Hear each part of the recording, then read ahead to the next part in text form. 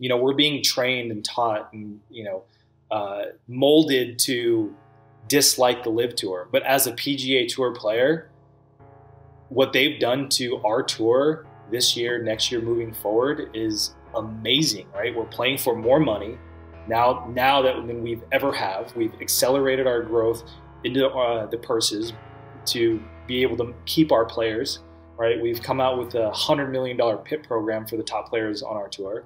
And so, you can kind of argue without the LIV Tour, we wouldn't have all these things. We would still be playing for the purses that grow incrementally from the previous year, but we wouldn't be playing for $100 million in the PIP. We wouldn't be playing for $25 million in the Players Championship. We wouldn't be playing for $20 million in Tiger's event at Riviera. And so, in hindsight, they've actually made our tour a lot better.